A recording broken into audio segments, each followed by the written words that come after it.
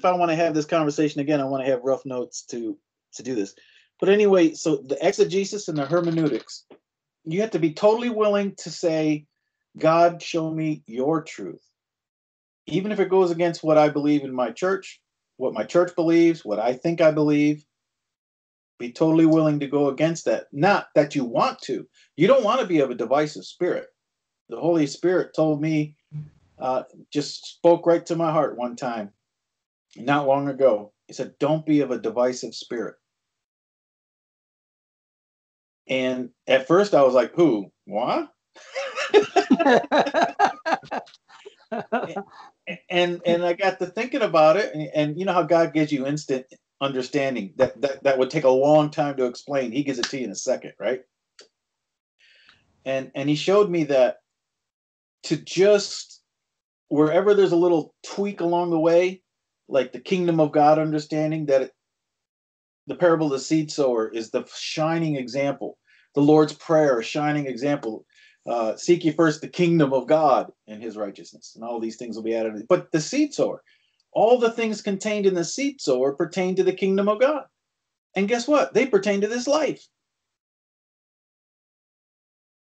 And so do many of the other parables that talk about the kingdom of heaven is like unto. And okay, so that's one example that we have not as a ministry taught the kingdom of God properly. And I was willing to change. I'm not willing to buck the system. I'm not willing to walk up to a pastor and say they're wrong. That's not being, I don't want to be of a divisive spirit. But I didn't understand it for a long time. Why should I fault anyone else that doesn't understand it? Right? Amen. So what do? We come together as brothers and we look at the scripture and we just share non-confrontationally, full of love. We all are on the same side, and we're looking at the same Bible, and we just say, you know what, this is why I changed my thoughts on this, because I saw this scripture, and down the line, and then everyone has a chance to look at it without confrontation, without decisive. What's the word? Divisiveness. Divisive. Oh, God has a way of humbling us, and so we just have to be willing. God, point me. If I'm wrong, show me. If I'm right, show me. And wherever the chips fall down, as far as the analogy goes, let God be God. Let the God that answers by fire, let him be God. And if it goes against me, or goes against my tradition, or goes against even my organization, then you got some praying to do. But so we didn't come to the understanding of the kingdom of God until we started understanding the Old Testament better. Mm. And that goes right to the point. For example, Acts chapter 2, verse 38 and 39. For this promise is unto you. Well, once you start studying that, you realize he's talking about the covenant promise that was prophesied in Joel. Peter even says this is that which was spoken of by the prophet Joel.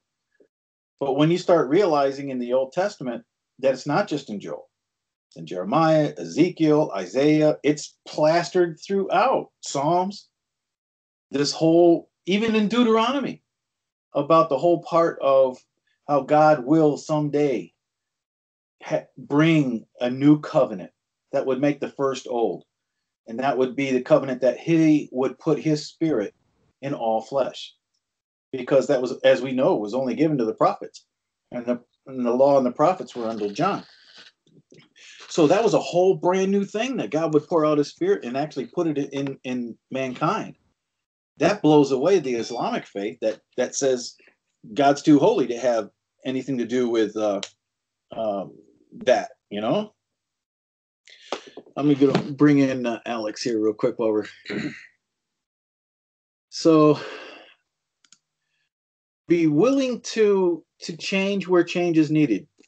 And communion was another example.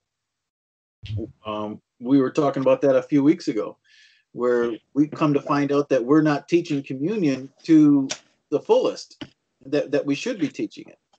The early church practiced the Lord's Supper, communion, every day. You know, why did they do that?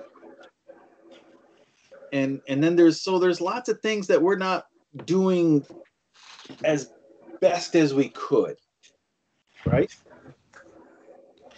And then here's another example of being able to look back. Brother Alex, God bless you, brother. Good to see you. Good to see you. Good to see you. We're recording this program so to help us make notes for further teaching. When it comes to background noise, I'm gonna go ahead and mute mine. Okay. Thanks, brother.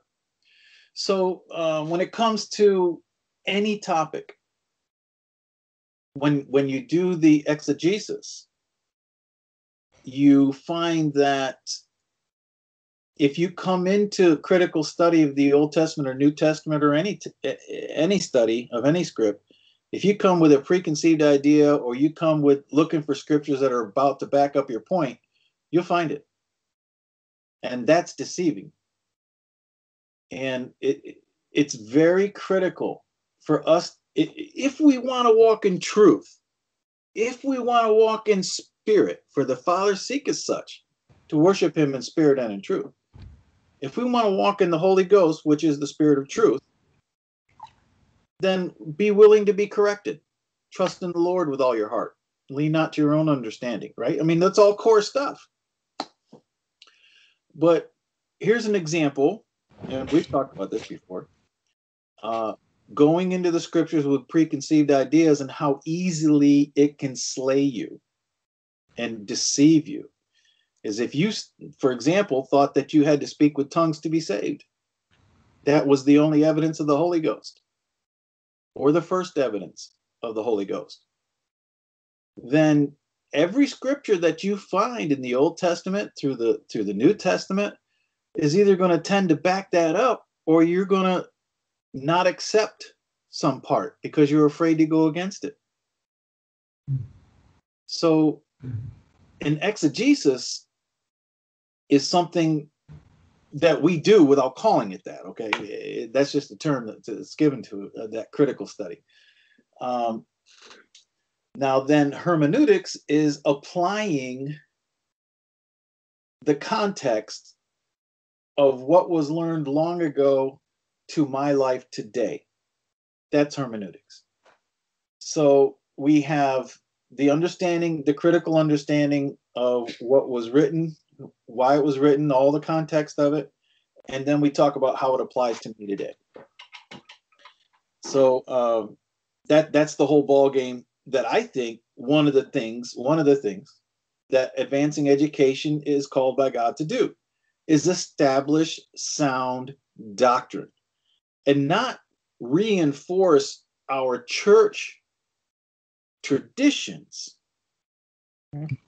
but establish firm, sound, sure foundations. And I think that's our call. And that's challenging. Brother Matt can share with you how many times we've had to say, well, wait a minute, that didn't say that.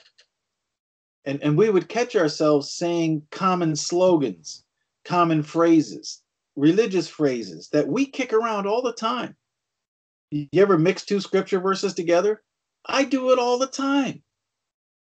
And then when you check yourself and you say, well, wait a minute. Romans never said that as many as have been baptized into Christ to put on Christ. That's Galatians.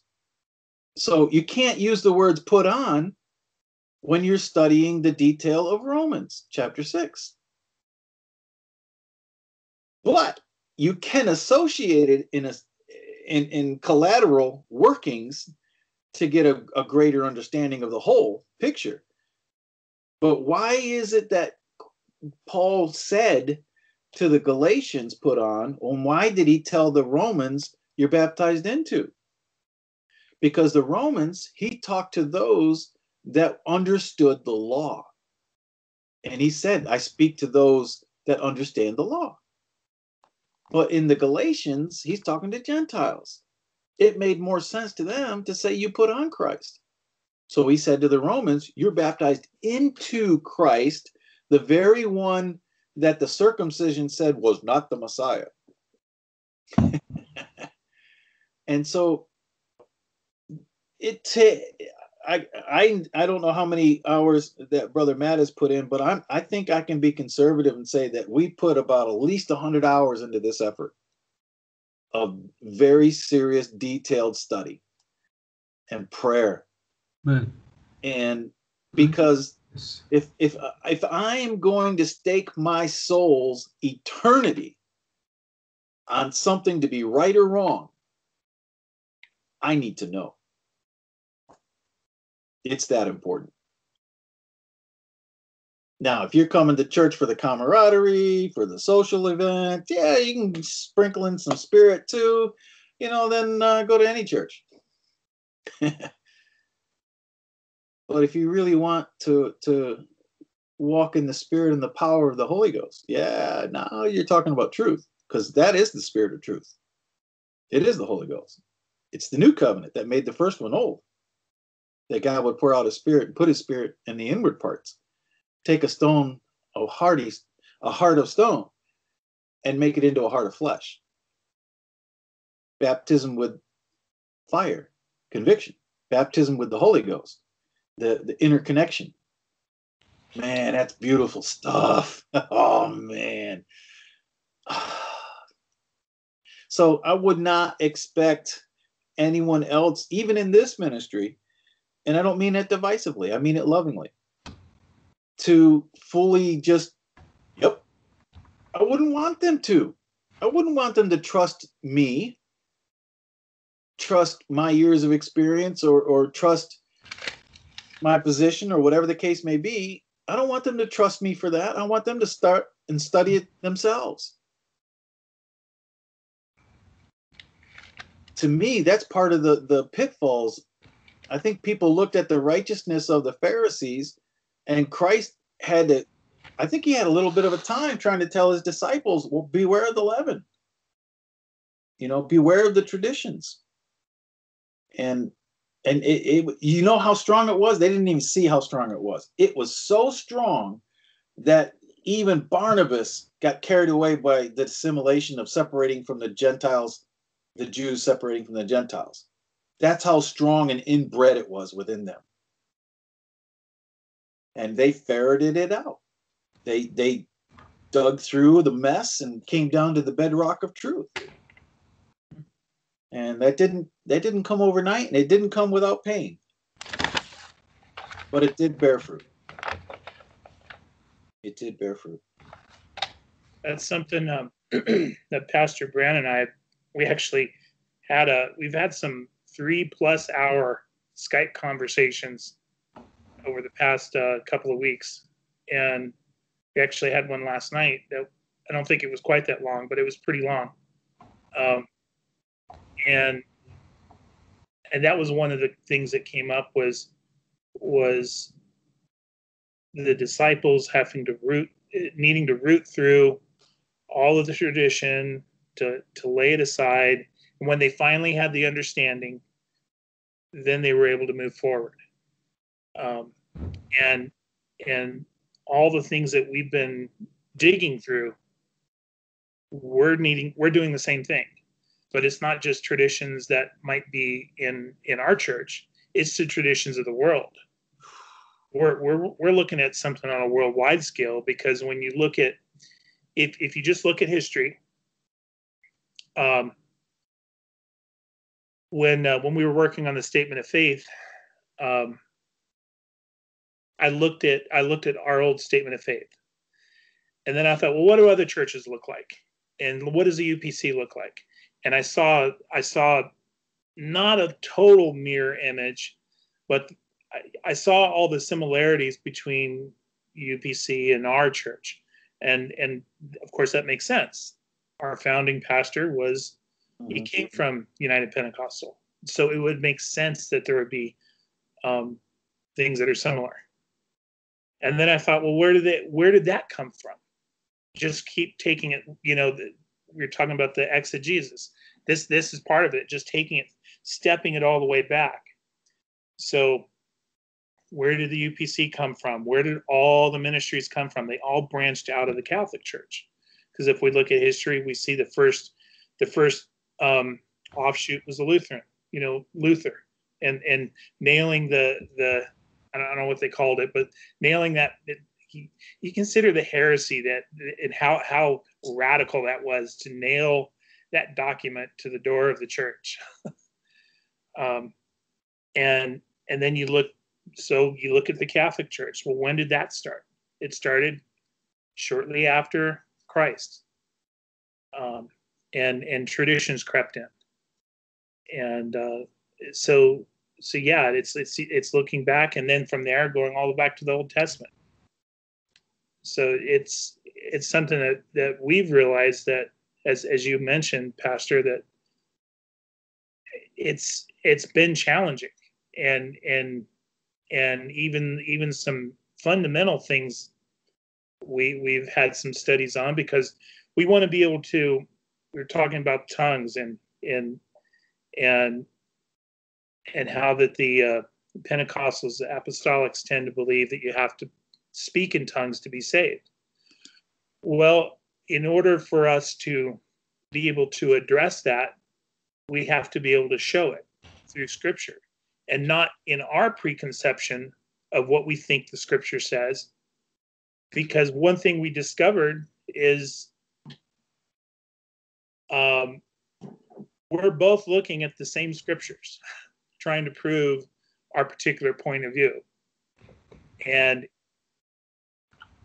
there's a lot of commonality. And I was thinking about this today, Pastor Brand. There's equal truth and error on both sides.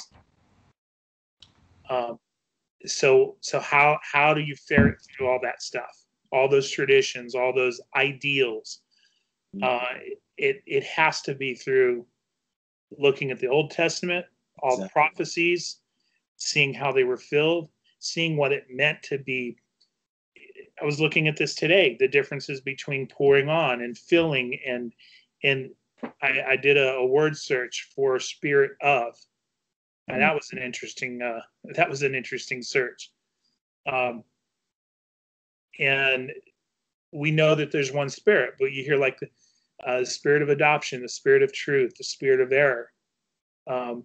Obviously, spirit of error is man or the devil, but spirit of adoption, spirit of God, spirit of truth, all the things that would be God.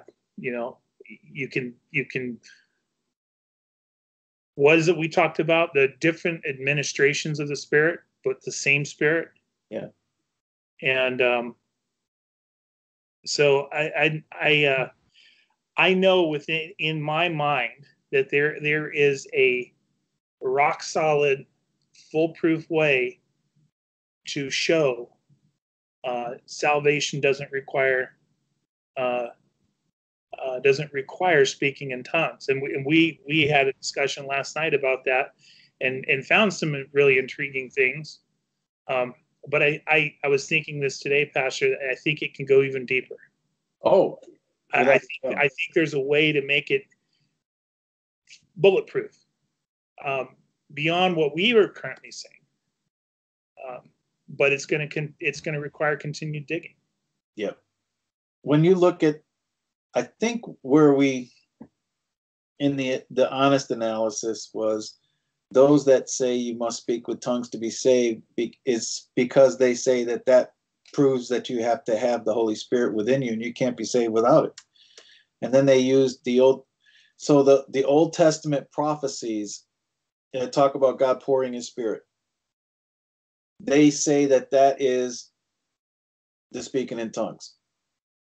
But the truth of the Old Testament prophecies, when you look at the way that all those scriptures were applied in the New Testament, the speaking in tongues and that Holy Spirit was part of that prophecy, but not all of it.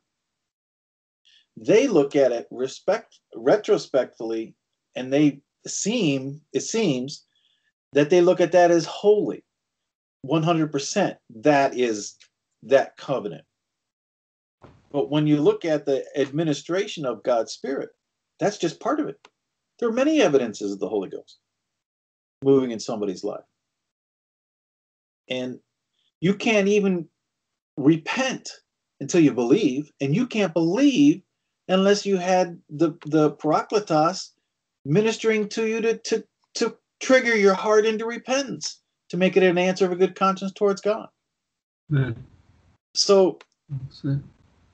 you got to see that whole picture as being the fulfillment of God pouring out his Spirit, seeking out men, because he wants to be our God and he wants us to be his people, and that all would know him, from the least to the greatest, so that all would be without excuse.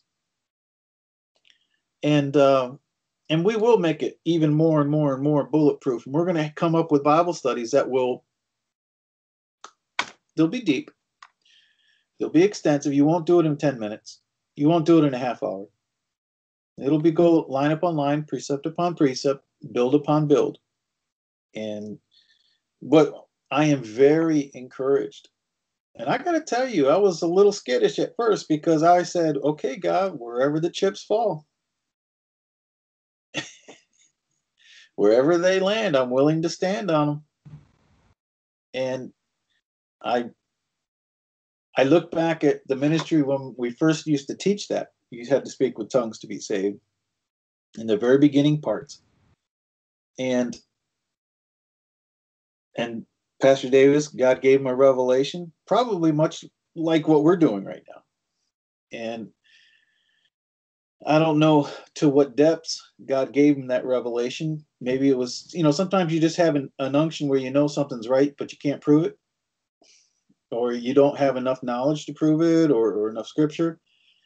Now we have an arm in the ministry called advancing education, where we can dig it. I dig it, baby. So, and I say, let the God that answers by fire, let him be God. Amen.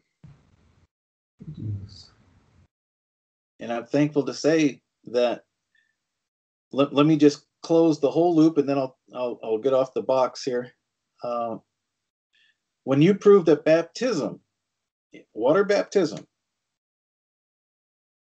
goes to putting on, receiving, knowing Christ in his death, his burial, and most importantly, his resurrection. When you put on the resurrection of Jesus Christ in water baptism, it is evident abundantly through Scripture that requires the Holy Spirit to resurrect. And you look at the context. Remember how we used to always say, read John chapters 13 through 17 with an understanding of the kingdom and how that all works? You need to read Romans chapters 5 through the end of 8 and read it, because it's all one thought. It's all one particular context. And all of that in there, it assimilates the Holy Spirit. That same Spirit that rose up Christ dwells within you. It'll quicken your mortal bodies. And it talks about how that Holy Ghost, that Holy Spirit, the likeness of his resurrection, gets applied to your life in the operation of God based upon your doings in obedience in water baptism. So that months ago, when I was starting this process, I said, God, I need something. I need to see this clearly. At what point does a person go from not having the Spirit to having the Spirit? And what is that crossover point? And I'm so grateful to God for his word that it's very clear and very evident. We are complete in Jesus Christ. We are complete when we put him on in faith. Now this is important. It's got to have your faith in operation. The faith of God that he is the Son, he is the Messiah, he is the mediator of your sins, and you get baptized in his name. You know that you are putting on the Messiah, the remission of your sins, the atonement.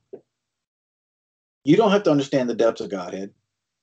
You don't have to understand the depths of much of anything, except that you're a sinner and you need to be saved, and that Jesus Christ is your salvation.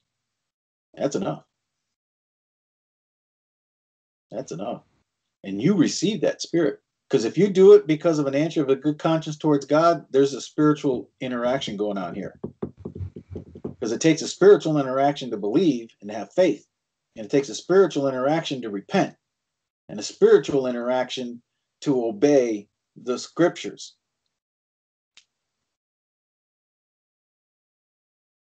You're complete in Christ. So to have anyone say, you must be born again and again, you must be, yeah, okay, you're baptized in Jesus' name and you have remission of sins and you put on the resurrection, but you still don't have the Holy Spirit in you? Now it's ludicrous when you look at the scripture for what it really says. But if you don't know the scripture, you can look with that preconceived idea and try to look backwards, and you can confuse yourself really deep, because you can get misunderstood real easy. And that's why you've got to ferret out, and you got to start from the beginning and build it up to the truth of what's only in the scripture. There's a gentleman here. I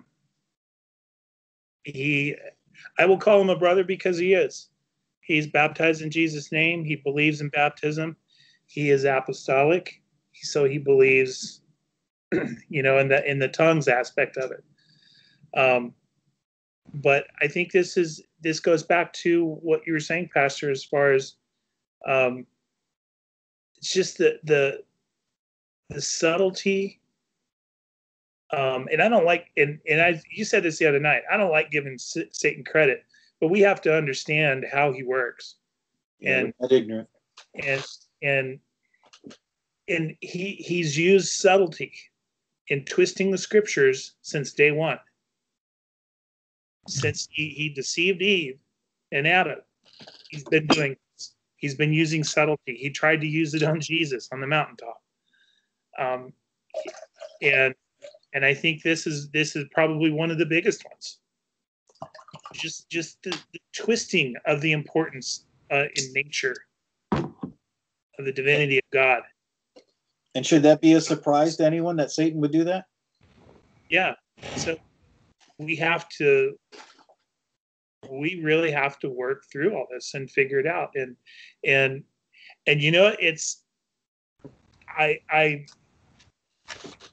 I'm not shying away from the questions I'm getting and the conversations I'm having with this gentleman, and they're not divisive. They're peaceful conversations, and I have to realize that getting confrontational doesn't come to a solution. No, it doesn't work the righteousness of God. And this gentleman, he's open. Pastor Brandon, the three of us are going to sit down on Skype, hopefully soon. And he's more in line with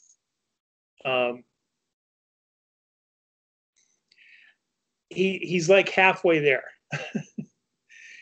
I think he realizes that he doesn't necessarily believe full out in everything the UPC says, because he's broken away from them as well, very similar to what Pastor Davis did. Mm-hmm. So I can definitely see that there's the truth is going to be revealed in its fullness in these conversations. And it may not happen in one call. It might be several. Oh, it took us several meetings. We've been going over this for months. Mm-hmm. and it's been, each meeting has been big pieces, big rocks. If we're going to be the largest Jesus name ministry,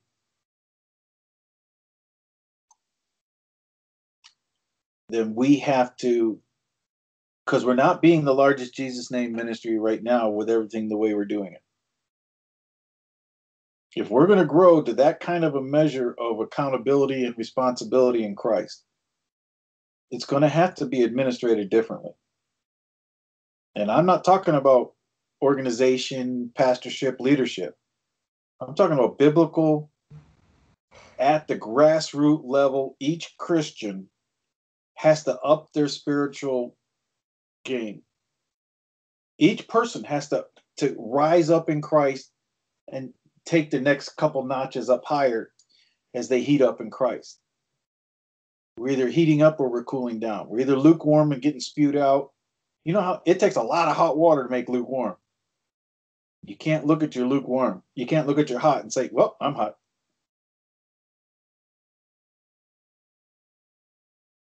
It's going to require us all to understand the kingdom, to understand the Holy Spirit and how it pricks our heart, to understand the Godhead, that God is one in us, and that Spirit is alive within us. We're temples of the Holy Spirit. The kingdom is alive now.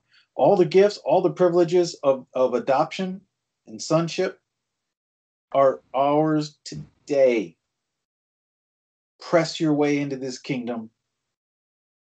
The violent take it by force. Now, violence is a good thing in that connotation, mind you. We're willing to press the spiritual warfare, and we're willing to stand up and fight as a Christian soldier, having the armor of God. That's the press. That's the violent taking it by force.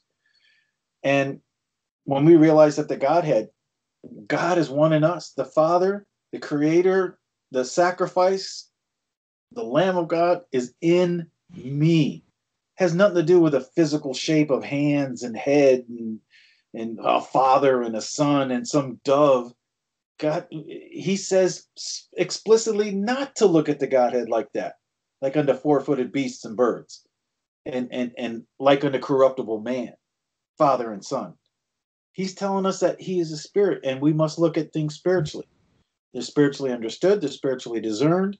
We walk in the spirit, you won't fulfill the lust of the flesh. That's why he says in all the Godhead scriptures, Colossians, Romans, chapter 1, when he talk about Godhead, all the way around it, it's talking about either obedience or disobedience, either in the kingdom of heaven or you're not in the kingdom of heaven. You'll see it always right around the Godhead scriptures. And that's because we couldn't understand it for the longest time. That seemed out of place. What's that scripture doing in the middle of all that? Because we didn't understand Godhead. We're created in his image. How simple is that? Obviously, this is not the image. He created them male and female. Them male and female. The image of God is that soul. And man, you look at the definition of soul, it's breath. Look at the definition of spirit, of Holy Spirit, breath. Talking about the breath of God. That's the image. And that Godhead image, we are either treating it right and having it within us, and know ye not that you're temples of the Holy Spirit. You can't. What do we provoke the Lord to jealousy? Do we partake of the table of the Lord and the table of devils? You know, that's how we prove the Godhead alive in our lives, is when we live holy, when we live righteous, when we live by the Spirit and abide in that Spirit within our lives. That's the Godhead fulfilled. Thank you, Jesus. Yeah, it's a beautiful thing. But we didn't get that understanding overnight. I'm thankful to have it. Thank you, Jesus. So we look forward to hearing how things are going in the headquarters, Brother Bill. All right. Tell us more about the Go Love One. Go Love One, yep.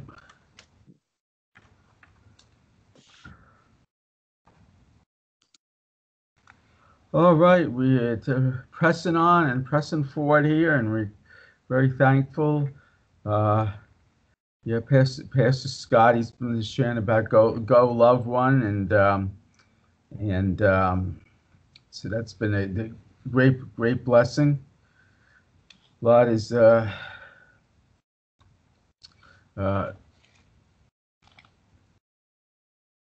and we wanted to see basically it's which Pastor Jeff piggybacked off it last night also. Excellent job piggybacking off it. That just we need to put intercessory legs and feet on our intercessory prayers and press out, launch out into the deep, push away from the shoreline, and make a friend, and be influential spiritually. And that's going to take it's going to take some spiritual effort. And basically, just like really, very thankfully, because just like you were sharing, Pastor Brand, it just is really, we have to be, be involved regularly with the saints in good spiritual fellowship and breaking of bread and sharpening iron regularly, to having our sword sharpened and to keep it sharp, so that really all those things go together and in this effort. And we have to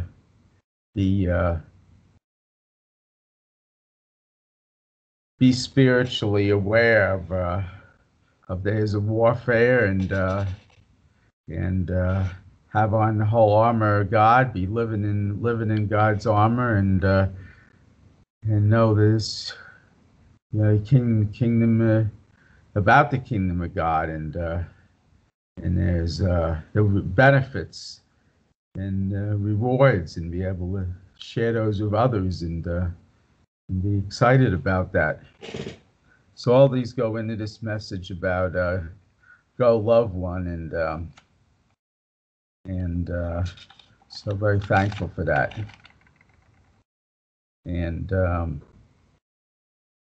Pastor Jeff, he shared, I know, one of my favorite scriptures in the couple of my favorite scriptures, 2 Timothy 4:2. Preach the word, be instant in season, out of season. So that's definitely a lesson. Overcome in Romans 12:21. Overcome evil with good. 1 Peter 3:15. Give an answer, be ready always to give an answer to every man with the hope that lies within us. Should about not being weary and well doing. And again, Psalms he shared about daily. Psalm 68:19, also one of my favorite, daily lotuses with benefits. And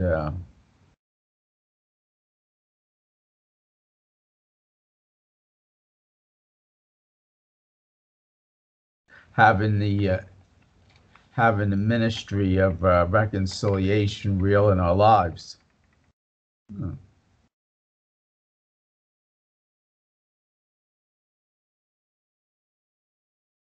So yeah, the harvest, as we know, the harvest is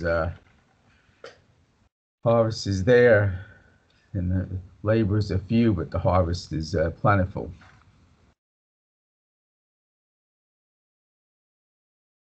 So let us go out there and win a soul for Jesus. Amen to that. How are things on the health front? Let's see. Any just here updates. We got, of course, we got some several prayer requests that came in.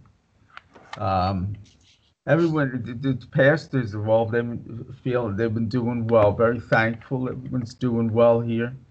And we have quite a few, of course, prayer requests that have come in. And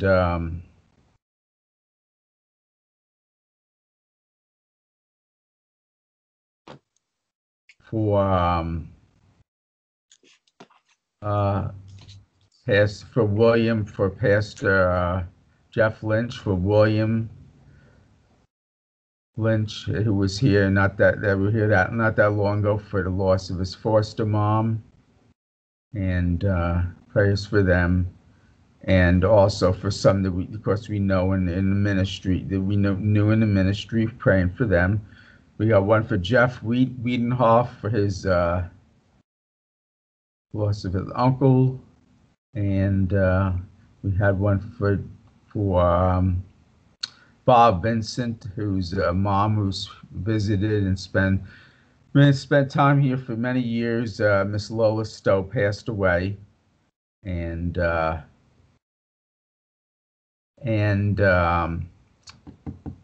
Mike Jackson's dad passed away. I believe it was. So yeah, there's a lot of prayers go out for those that have lost family members, and of course we also know that I know Brother Todd sent out a message just this evening that Carlos Vargas' mom is back in ICU at the hospital where she had her surgeries. So that's another one. So there's a lot of prayer requests going around through the saints, and we're bringing those prayers before the throne of God. Amen. Bold before the throne of God. Amen. For comfort. I'd like to make sure, if we can, before we retire tonight, that we reach out to Brother Carlos, our fellow fellowshipper here. Send him a text, tell him you're thinking of him, and pray for him. Don't just say it, pray for him. And I'm sure he'd appreciate that. It's coming up on 10 o'clock in his time zone, right, Matt? I guess. So. Yeah, 8 minutes away. So I know he's with his other family members. I think his sister and brother. They went to another city. What was the city? Let me pull up the text Carlos gave me here just not long ago. I want to say Sioux Falls. Sounds familiar. I'm on the wrong end. Here we go. She had a major surgery. Now they're talking about a possibility of something else inside there. What did he say? They're in Rapid City. Rapid City. I know they were treating her for chemo, but they're also, I think it was kidney issues. Yeah, it says in the email a kidney infection. Right. So I don't know if they're having conflicting doctor reports or two different things going on. So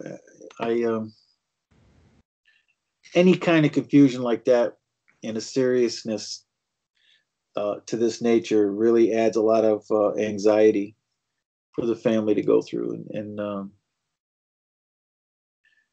sure she's not feeling all that great about it either. So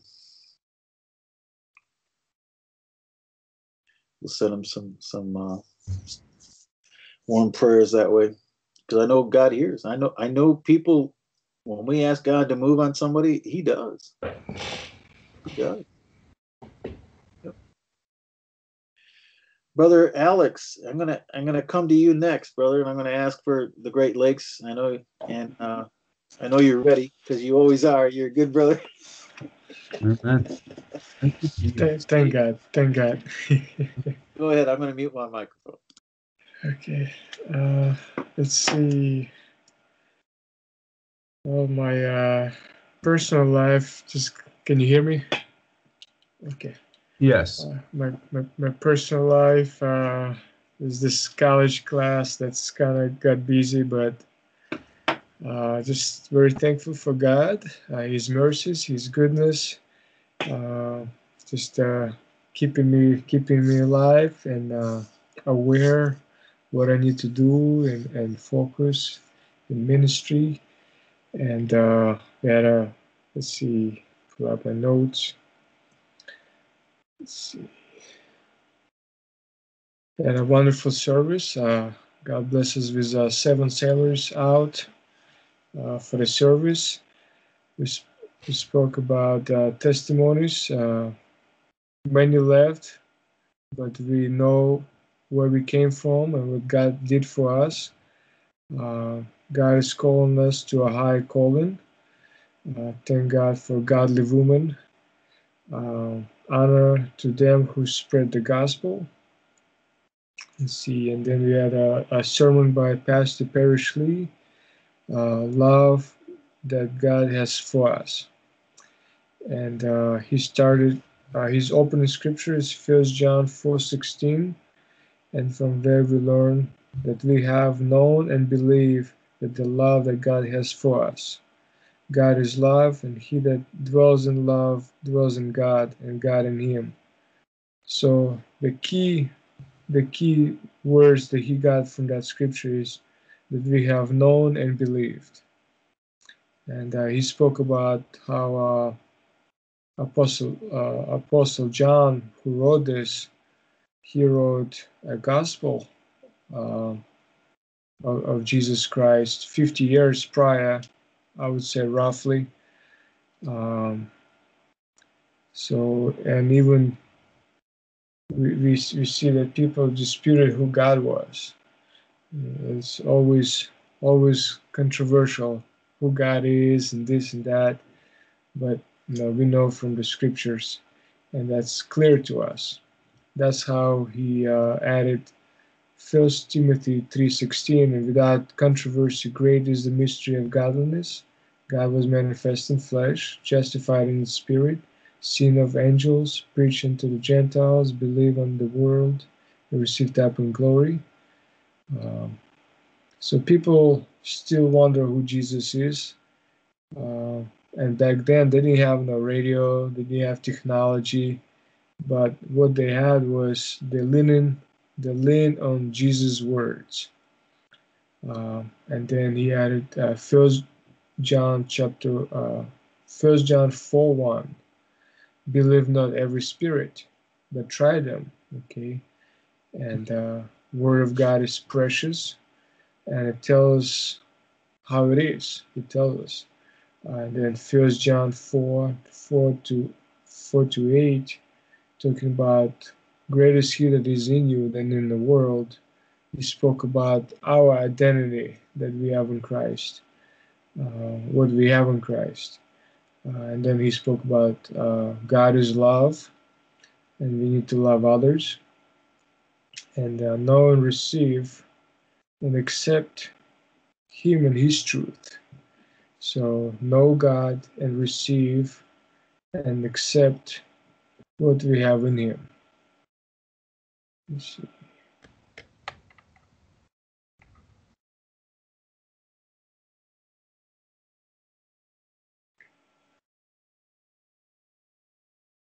Okay.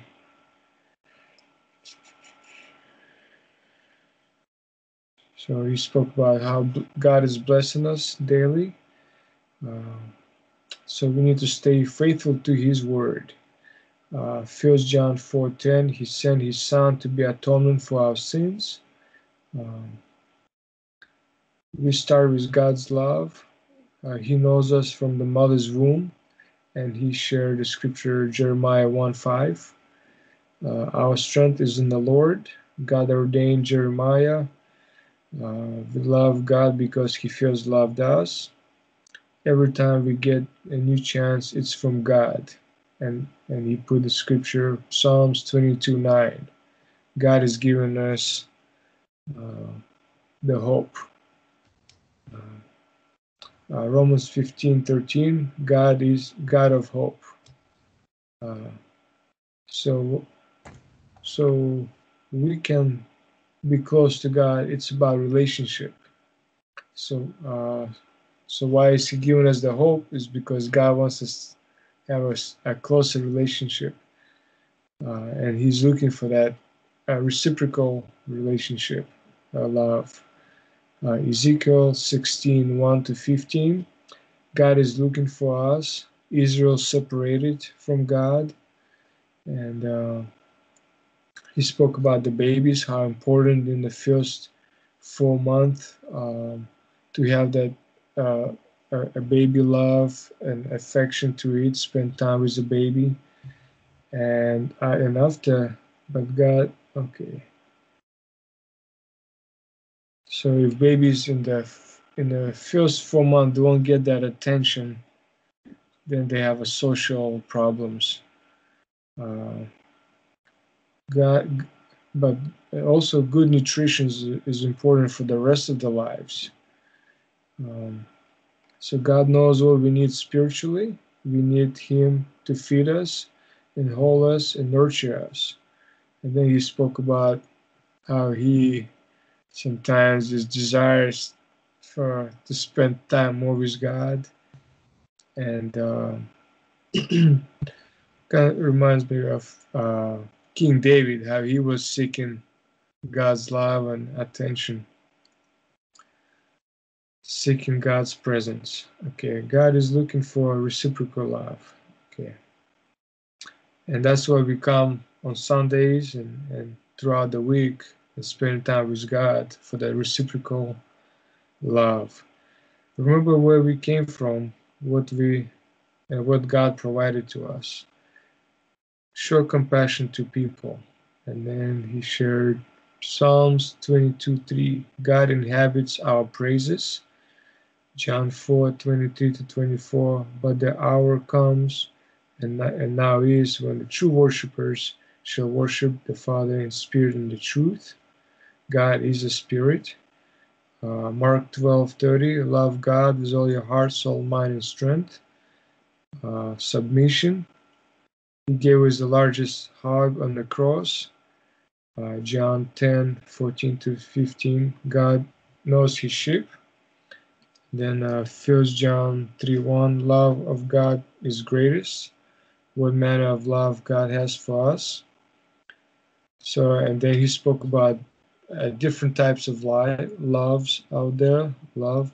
Um, and then he finished with a scripture that he began, 1 John 4:16. We know and believe. So that was a great time. Then we have brother Jesse Galley. He still has the tubes in him for drainage. He just went through surgery, cancer removal surgery, on his prostate. Also, one of his sisters, uh, uh, Sister Lena, she's going to a surgery tomorrow for her shoulder. She's the daughter of Sister Hardy, if you remember her. So we had a wonderful time for Super Bowl. We wanted to have a military, but nobody wanted to come, unfortunately. So we had a great fellowship. And we spent time with other sister of a daughter of Sister Hardy. Her name is Karine. She came for the Super Bowl party. It was at Pastor Gibler's place, and we had Eugene Shackelford and his wife, Philip Russell, Jose and Nazira uh, Galvez. Uh, that was just a great time, just bonding time, you know. So, so other than that, definitely need a prayer for my college and understanding, and so appreciate it. And I will forward the notes from Sunday, so you all have it. That's it. Thank you, Jesus. Amen, brother. Amen. Brother Dave DeLuna, do you got anything for us? Hey. I know you're on mute. Okay, I'm back. I'm back. All right. Hallelujah. Hallelujah. Thank you for all those scriptures and all those sharing everything. It's such a blessing. Um, I was sharing with the pastor before how we were fellowshipping with military down here, and past Sunday a couple of Marines also came out to fellowship with us in the service. So we're keeping prayer for about four of them that seeking to be saved and get baptized. So we lift them up in Jesus' name. But we've been having some good studies on baptism and practicing good Christian habits and getting rid of our old worldly habits.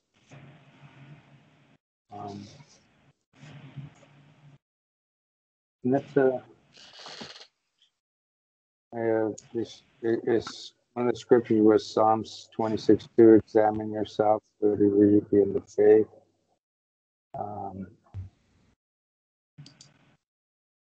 Philippians 4:5-8.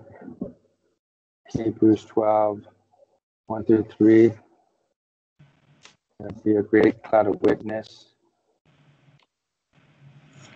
Luke 9:23. Take up your cross daily.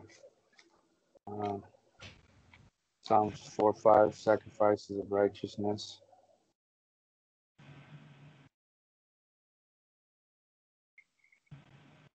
And then it talked about that toward the end about the name of Jesus, that whatsoever you ask in Jesus' name, that He'll give it to you, and that if you really want to change your habits and your ways, that God will bless you in that area. So that's what going here in San Diego. So thank you, brothers, for everything.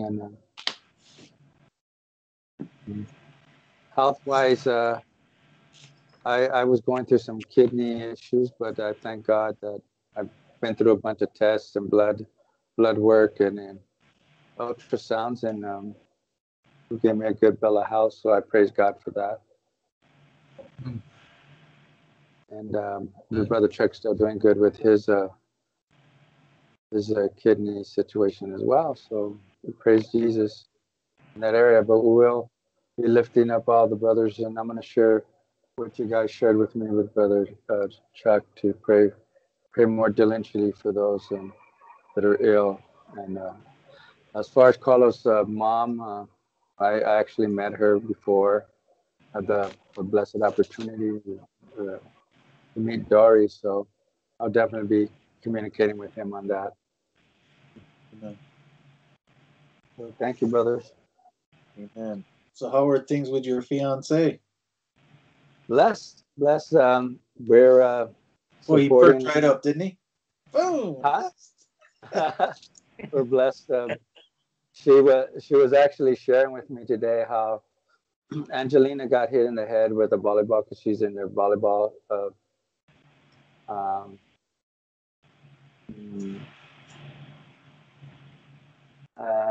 I guess it's a volleyball social thing where they compete all over the United States. The couple of weeks they're going up to Vegas and having a tournament. But yesterday she got hit in the head real bad and got knocked on the floor. You can get a concussion with that. Yeah, she took her to the doctor today. But what really blessed my heart was that there was a lady there, and Virgie started telling her and ministering to her as she was there because they went to the emergency room, and she was there because the lady had gotten a flu shot and gotten sick off it. So she was there, and she was there with Angelina checking her head. But she was able to tell her. She said she was an elderly lady.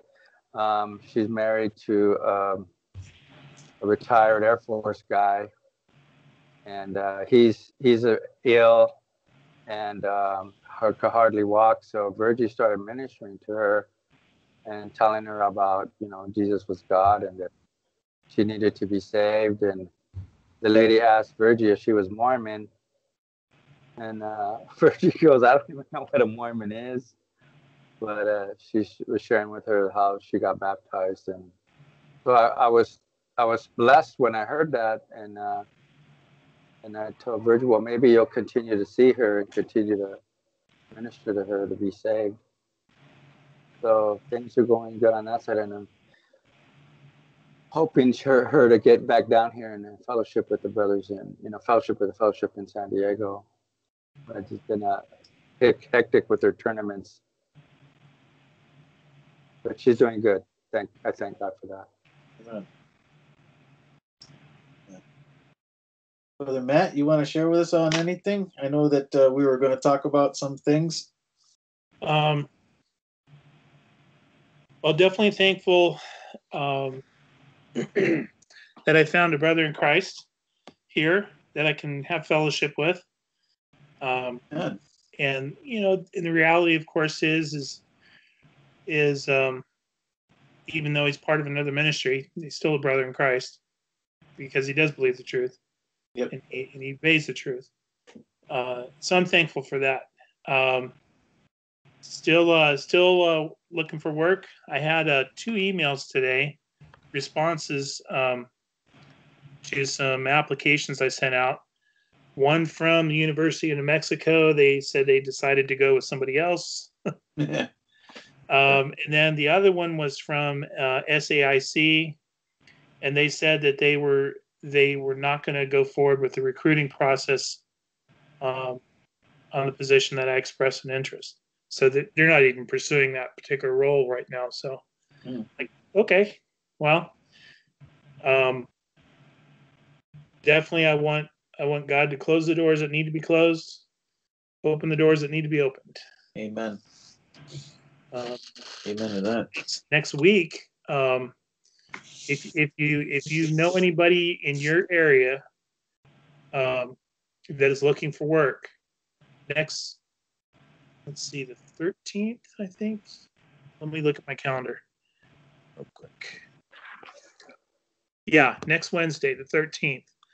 Lowe's is doing a nationwide hiring event. They're hiring full and part-time, seasonal. They're hiring for the spring. So if you know anybody that's looking for work, that may be something to check out. I plan on going to if they have a management position or something that's suitable. Then I know some of those stores will do management training programs, so you don't necessarily have to have a lot of experience because they want to train you the way they want you to work. So I'm going to check that out and see how that goes. The right way, the wrong way, and the Lowe's way. Yeah, exactly. The Navy way. There's the Navy way and the wrong way. Yes. And Walmart to have a thing called My Best Way. I just want everybody on My Best Way.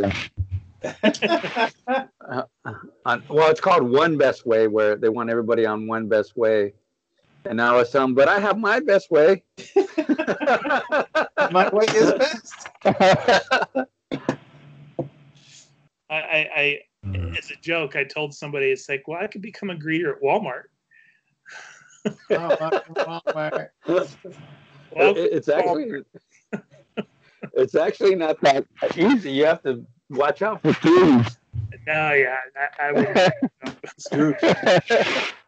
Asset management. Yep.